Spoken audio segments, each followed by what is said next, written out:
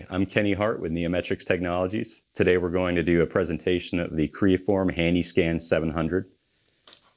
The HandySCAN is a completely handheld system. It uses targets applied to the part or the environment for its reference system.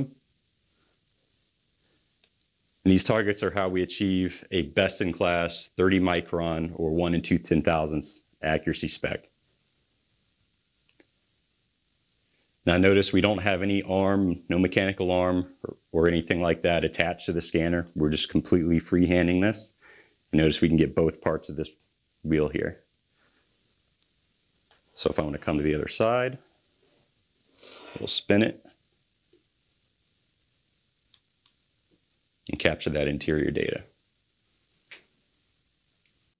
Now you may notice that the HandySCAN's laser projecting is quite a bit different than 3D scanning technologies of the past. We're using 7 laser crosses, which give us a class-leading scanning speed of 480,000 points per second. So we can gather lots of data extremely quickly and minimize our scan time. We can also take that 7 laser cross system and turn it into what we call a single line mode by double-clicking a button on the back of the scanner. Now what this single line does is it gives us one laser line that does not require both lenses on the scanner to see. So it only uses whichever lens is actually looking at and is reflecting back, their single lines reflecting data back to, allows us to get very easily get into these tight areas, these holes, you know, right here, the through bolt holes on this rim, into crevices, things like that. And then we can, of course, switch back to our multi-line mode by double-clicking that button once again. The multi-line mode is the one that you're going to use for general area coverage. It's the quickest way to gather the data, and it's the most accurate way to map out the targets that are telling the scanner where it's moving around in space. So as you can see over on the left side, we've got a depth of field indicator. As you hold the scanner too far away from the part, it's going to show you blue. And if you get the scanner too close, it's going to show you red. So you want to kind of float right in the middle where it's green. That's the optimal scanning distance from your object. Another huge advantage for Creaform is the fact that their entire scanner suite have no moving parts internally. So no fans or anything like that. They've got a very large temperature range in which they can work, and they're all environmentally sealed. So with the compact form factor of the scanners themselves and the HandySCAN weighing less than 2 pounds, you're ready to take it anywhere in the world. Now, the software we're scanning into here is VX Elements offered by Creaform, so this comes with any scanner that they offer. You see here we're going to actually process our mesh. I've sped it up a little bit. This process is about 1.5 minutes for this part. So we're actually going direct to mesh, so there's no point cloud conversion like you would traditionally have with other units as well. This is going to spit out an STL or OBJ automatically. So we're finishing up here, and we'll see our final mesh. And here we are. We obviously have a bunch of data missing. We've got all these voids in our scan. With Creaform's VX Elements software, it's very easy. We just open the scan session back up and just fill that data in seamlessly. We'd have no data patching or alignment or anything like that. And once we complete the painting of our part, we just reprocess that mesh, and what we end up is with our final file. Here we are. And if I turn the triangles on to better show the mesh, we can see just how beautifully Creaform constructs this file. Now with the part that we can't just freely flip over and scan both halves, we're going to have to do them in 2 sections. So here with this aircraft bracket, I've gone ahead and targeted up this turntable, and we'll take a full scan of this bracket, this half. Once we're done with that, we'll flip it over and we'll do a 100% scan of the other side, making sure that we've got some overlapping data. Here I've actually got targets on the part itself, and that's very useful. They aren't enough to actually scan the part with, but we can use them in our merge and align both halves based off of those targets, make a very quick and very accurate alignment. I've gone ahead and sped this process up again just for some time savings, but what you see here is we end up with our merged mesh of the bracket. Now, VX Elements does a great job of mitigating file size by leaving areas of high contour sharp and then reducing the triangle count on areas of low contour. Creaform scanners excel at capturing data that would typically be considered unscannable by other technologies. As you can see here, we're scanning this black anodized part without any sort of surface prep, and it's capturing the data just fine. So on a part like this, where we don't have any room to target it, we'll just use the table for our reference system and use Creaform's own best fit merging option to align the two halves together. Now that looks just about perfect.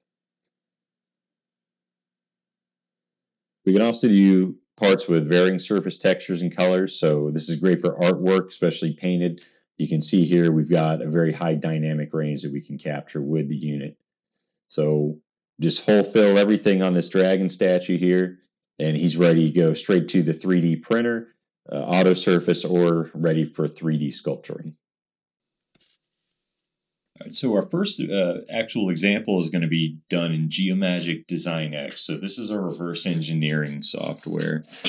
What I'm going to do to start is run this auto segment wizard. And what this wizard does is it analyzes the mesh and it breaks up that mesh into a whole bunch of usable regions. So you can see if we hover over these regions here, it'll recognize them as planes, revolves, cylinders, freeform surfaces, things like that. Now, they're not physical CAD surfaces. They're just on the mesh, but what we can do is use them to extract our CAD surfaces from them. If you got to do any editing, you can certainly merge a few together like I'm going to do here to make one big revolved surface. It's just going to help me out with the modeling. So we're going to start with the Revolution Wizard. We're going to use it to model the main rim. What we can do with this wizard is select the regions that bound the geometry we're looking to model. So we're going to select all the way around the rim here, every single region. Okay. Along with the revolution axis, we want to make sure we have it constrained to this main axis here. And when we run the wizard, it's going to create a sketch automatically and revolve that sketch around that chosen axis. And you see, just like that, we've got the rim modeled. And what is nice as well with Design X is we do have the ability to go back and edit the sketch and the revolve if we need to tweak things a little later. But next we're gonna model this long main spoke here, and we're gonna do that with another method called the mesh sketch. So mesh sketch is a regular sketch. We're gonna select this plane, and what this plane is gonna do is bisect the mesh and give us a profile which we can trace essentially. So here we've got our profile, we're going to localize it a little bit, and we're going to get this pink reference polyline. Now the bottom, this little cutout is a pocket. That's going to cause us a little bit of a problem, but we'll fix that here in just a minute. We'll start by sketching the top profile, which we can do with our sketch entities here. Now you can see we can snap entities right onto those pink reference polylines. They're basically trace lines. We're going to finish up this top profile with a few tangent arcs here. Okay, and then I'm going to square off the bottom just to make sure it's inside of the geometry, the central hub, which will be another modeled feature a little bit later. All right, so let's get that squared up. And now we're going to have to go and sketch the bottom of the spoke. So now I'm going to go back into my sketch setup, and I'm going to revolve that profile just slightly to where we get the bottom surface, good profile sketch of it. Now we can go right back into the sketch and continue on what we were doing. I'm going to grab my my arc tool again, and we're going to fit a few more here to the bottom. A couple of these hard edged lines. So you see we're just snapping onto those segments there. And now we're going to trim them all back up. So let's grab our trim tool, and we're going to make sure all these endpoints connect. Now with a smart dimension, I can go back and edit the angle here, so I can make it an even 150 degrees, more like what the design intent would be. And then we're going to close this profile with a fillet on this area. So you see I can drag the fillet into place, and then again go ahead and change that fillet number to the next round number. All right, now that we've got everything sketched up, we're going to close our boundary here, exit our sketch, and create a standard revolve. But we're not going to revolve it all the way. We're just going to do it part way, just so it bounds, just so it extends outside of the boundaries of the spoke here. All right, that looks about right. Okay, and now we're going to actually create some surfaces to trim that back. So I've used the mesh sketch function to create all these sections off camera, but we're going to use them to create a surface loft on each side. So we'll go ahead and loft both of those down, and then we're going to use the surface extend to make sure that the edges of those extend past the CAD file itself, and then we can use that for trimming. So here we got one side. We'll go ahead and do the other. Okay. And then we're going to use both of those again to cut the center portion out of this revolve, and that'll make up the body of our spoke. We'll go ahead and keep that center section there, and there's our spoke. It looks pretty nice. Everything's overlaid really nice with the scan. Now we just need to add a few fillets. So we'll do this top fillet here, and that should just about do it. So that looks pretty nice. We'll go ahead and move on to the next feature. So now what we have left to do is create our second two spokes. I'm suspecting these are mirror images of each other, so we'll find that out here once we create one and I mirror it over to see if it matches. We're going to do this one a little bit differently. Instead of creating lofts, I'm going to use Design X's mesh fit surface feature. So mesh fit surface is basically an automatically extracted single patch surface that we can grab from these regions that we created earlier. We'll apply a surface to each of those regions and then trim them all back, as you can see we're doing here. So I'm going to make sure they all trim up nicely together, and that's going to create the boundary, or basically the surfaces, all of our surfaces of our spoke. Now if we take that and mirror it across this plane, we can see that it's extremely close. So for design intent purposes, we'll go ahead and use that as a mirrored part. We'll revolve our hub here and then make a circular pattern with this surface I made for the lug bolt cutout and our three spokes around the center vector of the wheel. There we go. So we've got all of our features ready to go, and we can merge those together with our outer rim, and that'll create one singular piece which will make up the bulk of our CAD modeling. All right, now that we have one single CAD file, we can continue with the last steps of our modeling. To begin, we'll cut out the pattern bolt recess cutouts, I should say. So we'll cut those out in the main body here, and then we'll hide those, and what we're going to do next is use those same cutouts to create a mesh sketch on the inner portion that makes the actual through holes for the bolts. So we'll click on that surface there and go ahead and get our nice cross section. That way we can extract our reference polyline that we can at this point trace with our sketch tools and create those bolt holes. There we are. Now we've got our circles there ready to go. So just like before, we're going to take the circle tool and just click on that circle. You see it's going to apply an automatic circle there. We can make it any dimension we want at this point. So go ahead and make it 11¼ millimeters in radius, and then pattern that just like we did in 3D with the bolt recess surface cutouts and the spokes, but we're doing this in 2D with our sketch. And now we're going to extrude those profiles and make a through cut. All right, so now what we got left to do is create a bunch of fillets. So we're going to create the fillets around the boundary here. We're going to create some more fillets around these spokes. Create more fillets and more fillets, and finally a few more fillets. That should be the last one right there, so everything looks pretty good. All right, and that's our completed CAD model. So looks like we've got all the features modeled there. The last thing I want to show you is what's called the accuracy analyzer. What's very nice in Geomagic Design X is that we can compare our CAD file to our scan at any time during the modeling process and see how well we've adhered to that design. So that looks pretty close, and that's going to wrap up our reverse engineering example.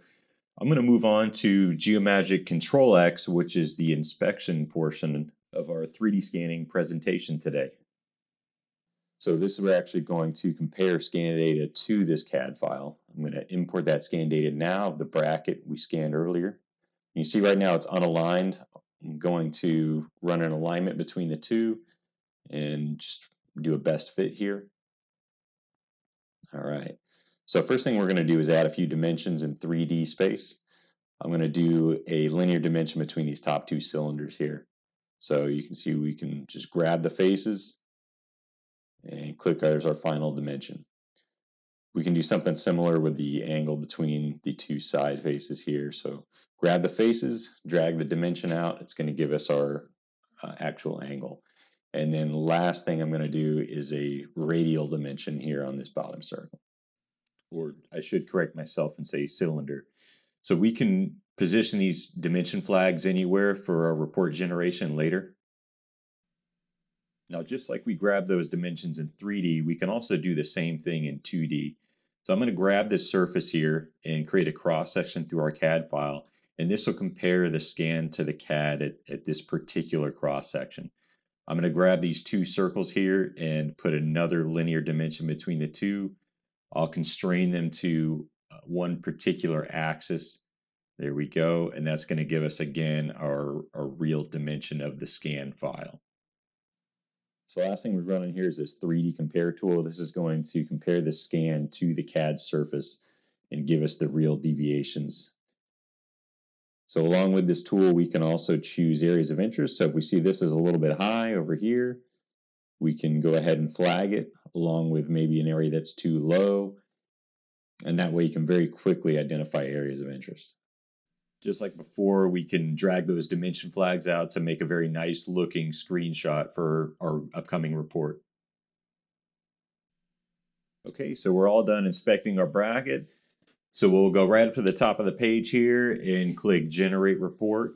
In this window, we can choose whatever template we would like. Here I've got a custom one set up, and then we can also select which features we'd like to exclude. And here the initial alignment's trumped by the best fit. So I'll go ahead and just remove that redundancy from my report. You can see here we've got our title page, we've got our 3D CAD file, the nominal data, we have the 3D scan data from the HandySCAN, we've got our alignment between the two, so there's our best fit with alignment statistics, our 2D cross-section with that single dimension. Next up is our 3D compare color map with those 3-dimension flags, and then finally our 3D compare dimensions. And that's going to wrap up our inspection example here today. Thank you for your interest in 3D scanning. Today we went over 3D scanning basics with the HandySCAN 700, reverse engineering, quality control and quality assurance, and product development. Go ahead and click the link below. We'd be happy to bring the equipment to you and show how we can integrate this technology into your workflow.